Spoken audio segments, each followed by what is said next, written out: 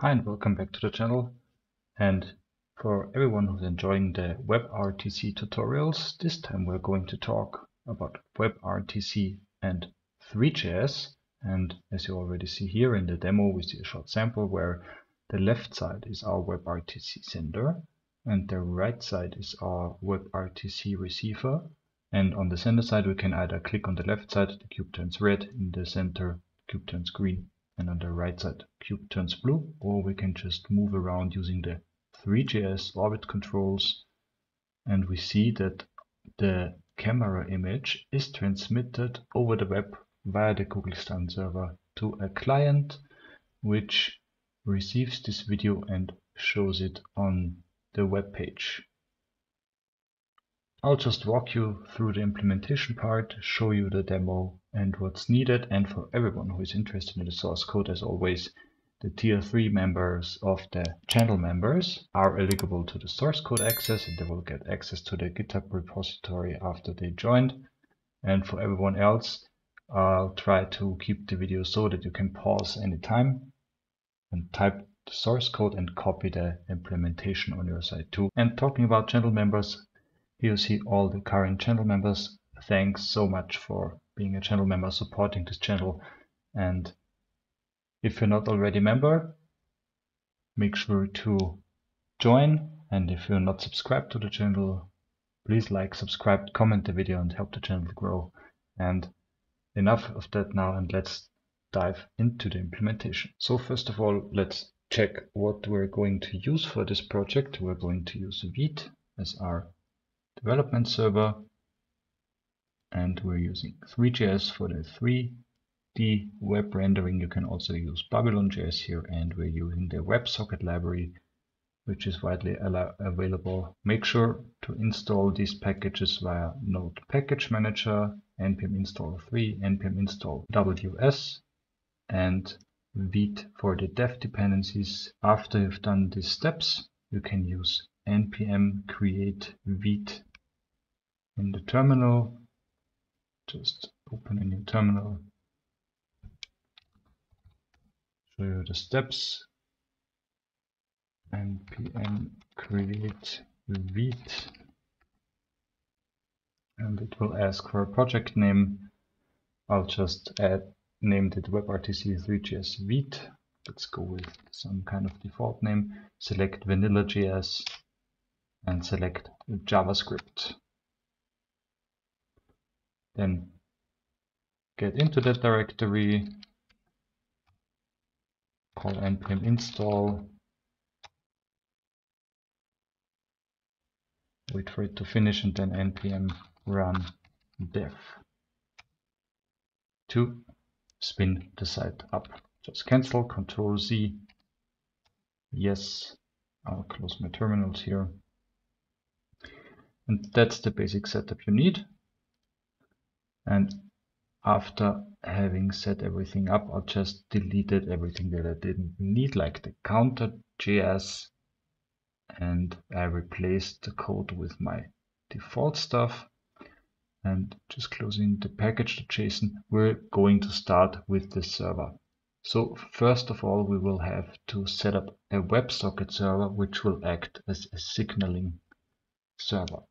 If you don't know what this means, the WebRTC documentation is pretty good. Just showing you the sites here, webrtc.org, for everything related to WebRTC. And you can always get on the Get Started page, which will guide you through everything that you need to know when working with WebRTC. And even, for instance, with data channels, it will give you a good overview how to use that, how to use the events, what does what, how can you, for instance, utilize the data channel with your web page.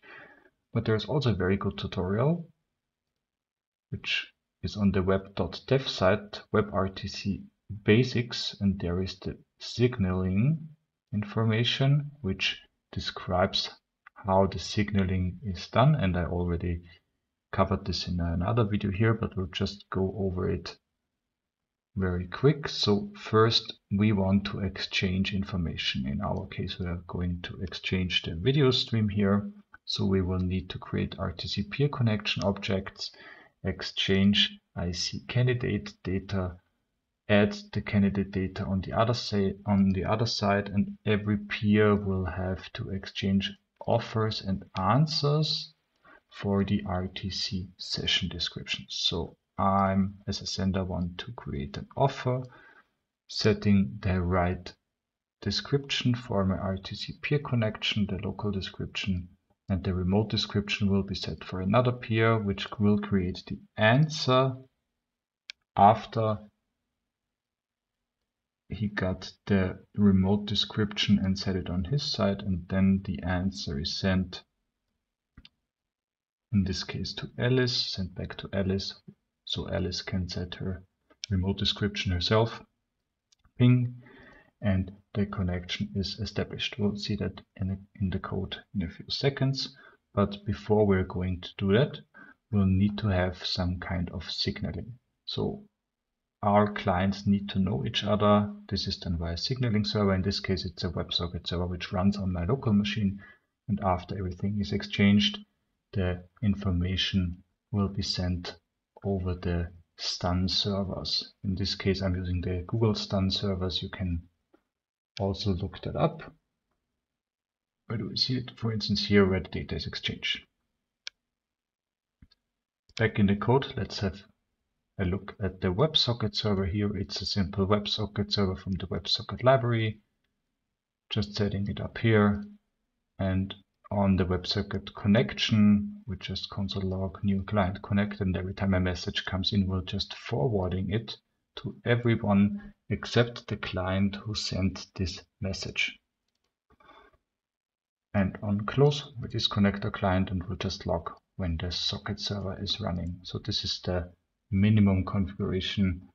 This will just be a node server running on our local machine. It will be run on localhost 8080 and will do the communication between our sender and our receiver. I overwrote the style CSS so that the video either on the receiving side or on the sender side will just take up the whole screen and will resize accordingly. Just close that. And the index HTML is basically everything here. We're just having our script for the sender here, sender.js. There is where the magic happens, and the same goes for the receiver, except for the CSS. I'll just put it in here to have the same style here for the video. And we, of course, need a video element here to display the transferred video, which I use the ID remote video, and our JavaScript file for receiving the WebRTC connection. Simple as that. And now it's going to get a little bit more complicated, so make sure to watch closely. So first of all, we're going to import 3 and the orbit controls as we want to display 3D, in this case a cube. And we're starting the WebSocket connection here, adding a peer connection, adding the Google stun server here, which is widely available, and setting up the events for, in this case, exchanging candidate data and sending the messages over the WebSocket. This is all the signaling that will appear. So if a message comes, we'll just get the text as the message. Data package will always be a blob. We'll have to convert it to text, then convert it to JSON, and we'll just check, is this the answer that we're getting from our offer? Then set the remote description here, or if this is candidate data, we're just adding the candidate data for the peer connection. So that's all the WebRTC magic. And after that is executed, we're just creating the Three.js scene, a new camera, just scrolling over here.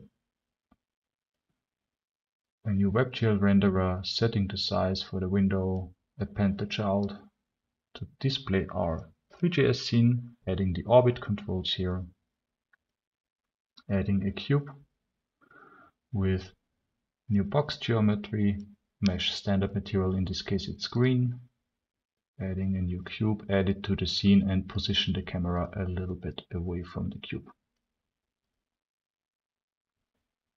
adding simple lighting here, and I called it animation, but it's actually the update loop here. So requesting the animation frame from the animate method here, setting a automatic cube rotation, also very simple here, update the camera controls if we want to orbit around a cube, and render the scene. As a little bonus, I just added a click event, so whenever I click on an area in our Three.js scene, the cube will either turn red, green, or blue, and we want to capture the stream here from our DOM element from the renderer with 30 frames and add this track to our peer connection. So for each track we're getting here, this is of course only one track, we're going to add this to the peer connection, and the peer connection does now know that there is a video track that we added, and after everything is done, and to keep it very simple, we just want to create the offer and then set the local description of our peer connection to this offer, and then send it to the other clients that are connecting.